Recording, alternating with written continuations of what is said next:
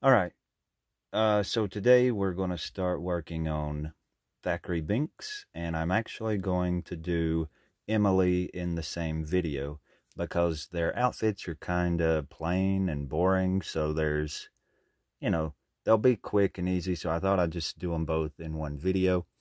But before I get started, I'm going to talk about these dolls that I've been getting. These have been coming off eBay, and I think they've all came off eBay except for Billy. I think I got him at the flea market. But yeah, these I think yeah, every one of them's come off eBay, and some of them came in a lot. Some of them I had to buy individually. I think I got these two together, and I've already cut her hair off. I've already been working on, this is going to be Emily. I've already been working on her hair. This one's actually going, she's got some problems over here, but we'll fix her. And she's actually going to be Dorothy for the Dorothy house, so we don't really need her with us right now, because we're just going to focus on all these. Now this will be I think this is going to be Ice and J is what I've decided. And I had to make sure that these had bendable legs because they will be sitting in those cages. And so I had to make sure I was getting somewhere I could pose them to be in a seating or a seated position. So that's what that's going to be, is those two. And this is going to be the one that we work on today. This will be Thackery and Emily. And I've already cut some of his hair. I took a razor blade and trying to shave his hair because he had like this little pompadour thing punched up here. Sort of, actually, they've got the same head. You can sort of see how his bangs are, or his hair's kind of pumped up there. Pumped up. I'm not talking straight today. I'm like not into this. But I've had a hard time trying to get to videoing this week. I'm just trying to get in the mood. And then anyway, this is going to be what are their names? Oh my gosh, Max and Allison. So of course she'll get her hair cut and changed out later whenever I do her video. But so anyways, there's the two bullies. There's Max and Allison. And then today, again, we're going to work on Thackery and his little sister, Emily. All right, so let's start with Thackery. And of course, I've got the stuff. He's got a pretty simple little outfit. He just has like this little white long sleeve shirt, and then little brown pants that just go below the knees. And of course, he didn't have shoes on in the movie, but you know, you can't really find a doll that don't have shoes. So my version will just have to have these little shoes on, which they look okay. They look like they're okay for the time period, so it doesn't really bother me. So anyways, and of course, here in a little bit, I'll change out the hair. I'll have to add him some long hair and give him his little ponytail. But I'm just basically going to make up a little shirt, little long sleeve shirt, and the pants, and I'm just gonna go ahead and throw that on him. I may show how I cut them out and attach them, because I'm going to try to do a no sew pair of pants, because you know, a lot of us don't, well, I mean, I do, but I just don't like sewing clothes this little. So I'm going to try to do this without sewing it. So I'm just going to cut out some parts and see how this goes. I'm back. I've got all my little parts cut out. I've got me some sweet tea over here. You know, you take away a southerner's sweet tea, we about rip your head off. So I had to, maybe that sweet tea will pep me up and get me more in the mood. I've just been in a lazy mood today, and I can't get in the mood to do anything. But so I've got these little parts cut out. Now this is how the piece looks folded. This is how it looks when it's not folded. And that's sort of the shape you need for a pair of pants. So I'm just going to glue this on. Like I said, I was saying a second ago, most people don't know how to sew. So if I can do something to where you don't have to sew it, I think that'll help a lot of us out. And like I also said, when it comes to, you know, sewing something this little, I hate sewing little tiny doll clothes. Like if it's a Barbie size or smaller, I'm not doing it. So anyways, I'm just going to fold this around his leg. I'm going to start with the back, and I'm just going to glue that down to the back of his leg. You don't even have to glue it to his leg, but actually, I'm not even going to do it on the doll. I'm just going to fold it over my finger, and I'm going to fold it this way and then fold this one over the top and just glue that to make that come together. And then it's hard to work with. I'm just going to fold this one over and glue it real quick, and then do the same to this one. I just want this, like I want the back part to be under the front part, because his leg will go down in there. But I just don't want that back part to be flipped around to where you're going to see it from the front, if that makes sense. Like I want that bad part facing toward the back. But anyway, you'll see that once I get it done. And then this side, just do the opposite. Make sure you're folding it the opposite direction, and then they'll come together and be the little pants. But this may make more sense once I get this glued. So let me glue these together, and then we'll slip them on. Now, one thing I'm going to do before I put those legs on is make him a little Speedo, like a little loincloth. And I've just cut out this little V shape. And of course, it's doubled, kind of like a little hourglass shape. But something I was noticing right here on his back, I don't know that the camera will pick that up, but he's from 1993, and I just got so excited because, of course, that's the year the movie came out. So he is 30 years old, and I just thought that was so appropriate, being from 1993. But anyways, I'm going to just take that up through here and then just glue it on the front and the back and glue the sides shut. And that was a simple little thing, and you're not really going to see most of that, so it don't have to look perfect. But that's just to cover up his little bits down here, so that when the leg goes on, it'll just help become part of the pant. And so anyways, I'll get that glued on, and then we'll look at these legs a little bit better. All right, so we've got that on, and now the legs have turned out pretty good, I guess, for them to just be glued. Now the glue, you can sort of tell there's glue on there, but I don't think it's going to matter once it's up between the legs. I don't think it'll really show too bad.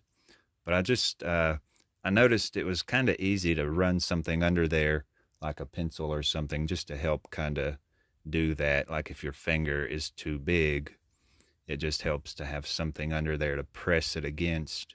So I've just glued those together and created this little pant leg. And of course, I made 2 of those. So I'm just going to trim up any little threads that are sticking out, because I'm not going to hem this. And for the bottom hem, I used the edge of the fabric that has that finished little edge, so I don't have to worry about trying to hem that. But up here, I'm not going to fool with hemming these outside edges, so I just want to clean them up as good as I can. And then I'm just going to glue them on here, just like that.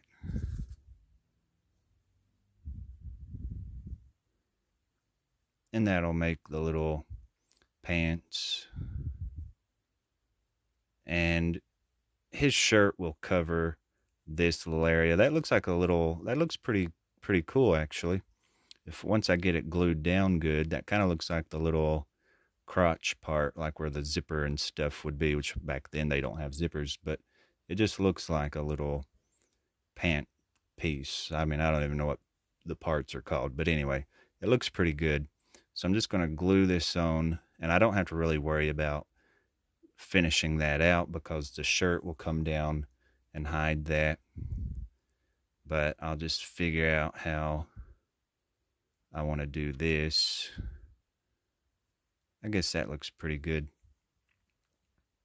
And so that was pretty easy, and it looks pretty good for just a glued together thing. Now I've got those glued on, and I think that looks pretty good for what it is. Now again, it's not like perfect, but it looks good enough for what I need it to be. And the back looks better than the front, but again, the shirt's going to hang down. So anyways, I've got these little shapes here cut out for the sleeve. Now it goes up a little bit in the middle because you have to allow for the shoulder. That goes up on the shoulder, as you can see. And then you just kind of want to do the same for the, like I did on the, that's way too wide of a sleeve, but he did have sort of puffy sleeves, so I'm just going to leave them that big. But just glue this around, and then that shoulder piece will be up there, and then you can sort of see how that shape goes on the body. Because if you just had a square, like if that's just a square cut straight across, you wouldn't have it going up on the shoulder. So that's why you cut it with that one part taller so that it can go up on the shoulder like you just saw. All right, so now I've got the sleeves done, and they're just laying here drying. So while they're drying, I'm going to cut this little shirt piece out, and you want to make sure this is just a rectangle, and I'm not making this perfect. I don't mind this being a little ratty looking, so I'm just going to cut that rectangle and fold it, hold it up to his body, and just kind of eyeball the middle of it, just about like this, because you're going to need enough to come around his body. And then for the sleeves, you don't want the shoulders to be that wide, so we're going to cut some of this off to make where we want the shoulders to be. So I'm just going to fold it so we get the best, you know, an even, you know, make it even on both sides. So you're just going to fold it, put it right in the middle of his throat there, and then figure out where his shoulder is. I'm going to cut it probably there. These aren't very good scissors, but I'm going to cut a little curve. I'm going to cut this corner off, just like that. So when you fold it back out, it's a little bit better because you can see it goes under his arms, and the shoulders are more to where his shoulders will be. His arms are real funky, like they don't want to stay down. And when you bend them down, he looks like a muscle man. He's big old broad shoulders. But that's kind of how you get a shirt shape. And then I'm going to fold it one more time. And then I'm going to cut this little corner off. And you want to kind of round it. I didn't go straight across. I just slightly rounded it, so that when it comes back, it's kind of got a rounded neck hole. Then I fold it this away. And I'm going to cut a little V right here in the front. That'll give us that little V-neck. And I don't know if his head will I better not pull that off. I'll end up breaking it. Hopefully that'll just, oh yeah, there we go. So there's his little shirt. Now I've just got to, just like the sleeves and the pants, just glue this around. I always go with the back first and run the front over the back so that fold will not be seen. But I don't want it real tight. You can make this really tight, or you can do it looser. I mean, his shirt was kind of a puffy shirt, so I don't want to make it too tight. So I'm just going to glue that. But before I do this, I got to get these sleeves on. So I'm going to stick these sleeves on before I do this. I'm just going to glue them kind of to the shoulder. And then I'll put this over the top. And I don't care, like I said, I don't care that these edges are starting to fray, because he's like sort of a poor little farm boy, so he don't have to look perfect. And even after he runs through the woods, you notice his shirt gets really torn up anyway, so that'll just kind of be a little detail. And it looks kind of crazy and big, but I'm going to go in here in a minute and draw these sleeves in with a little thread, just to draw it in so it's not so big. Okay, so the next thing, I've got him looking like this right now. I've went around here with some white thread and just drew that in around the wrist, and I've added this little white string up here. And I think he's pretty much done other than fixing the hair. And I do have his little necklace, his little cross necklace that I need to make. So I've cut a piece of wire. I'm not really sure what kind of, what gauge it is. It holds its shape pretty good. It's pretty easy to bend. But I took one piece and created this little cross. Just one continuous piece. Just made a little loop so that I can put it on a string. And I've just got to paint this. Now when I... let me grab something here because I... Alright, so I bent that wire, and after I did that, I went over it with this super glue adhesive. It's kind of rubbery feeling once it's dry, and I just went over that with that so that it'll have a better surface to paint, because again, you can't really paint on metal or glass and stuff. So I was just trying to think of a way to give that a base to paint instead of just trying to paint wire. So I've just got to paint this like a stick color. And then I know there's that little detail around where they've got it tied with a string. So I'm just going to take some of my embroidery thread and pull the parts away so that it's a little smaller thread. And then after I get it painted, I will wrap it around to make it look like the thread is what's holding it together. And then, you know, get it hung on the string. And then I guess that's it, other than just gluing the hair. And I'm just going to go ahead and have that done and just pull it back into a ponytail. And I got to check his eye color. I don't know if he's got blue eyes or brown eyes, but I want to make sure I get the eye color right. So he looks pretty cute so far. And I've got her going. I've made her little dress. I'm not real thrilled with the dress, but I'm not done with it though. I've done it the same way as I did his shirt. I made the sleeves, and then I just pulled the piece down over here, but I just made sure it was long enough. And then of course I've just got to style her hair. And of course she has a little bonnet, like a little lace bonnet. And this is like a tiny little, I think this is supposed to be a snowflake. I have a whole bunch of these that someone has made, and I thought it was going to be the perfect thing to draw this up with a thread around her little head. And I think once it's on, it's going to make the perfect little bonnet. And of course I will put some strings on here to tie it down around her head, but I want to take a thread and draw it in so it's rounded. Draw it in. It's just going to draw all those edges inward.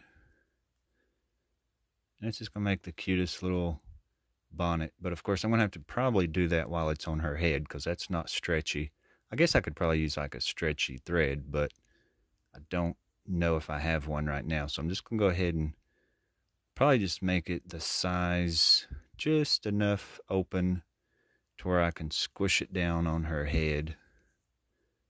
But that's going to be pretty darn cute once I get it together. But I think I will probably just put it directly on the head and draw it up around the head because I don't plan on taking this off. All right, so here I've finally got them done, and I absolutely love how they've turned out. For me to not have been in the mood to work on these, I think they've just turned out really, really cute. And of course, my favorite part is the little cross. You know, I think that's really cute how that's turned out. See if you can see that. I don't know if you can see it. You have to really focus because with them being ghost, it's kind of hard to see. See the little cross, you'll see it better once it comes back around. I think you can see them better now. And her little hat, it turned out really cute. And you know, I'm excited that I've got two characters done in one video. So now I'm just left with Ice, Jay, Allison, and Max. And I think, well, I've got something I'm going to do with Max, but I won't even say anything about those other characters. But I'm getting really excited to do the Max character, which I might try to do him next. I know Ice and Jay are going to be a really hard, the hardest ones to do, especially Ice, because he's got so much detail. But these have turned out really cute. I'm really happy with them, and I just can't wait to get some pictures done with these two. So that's what we'll check out now.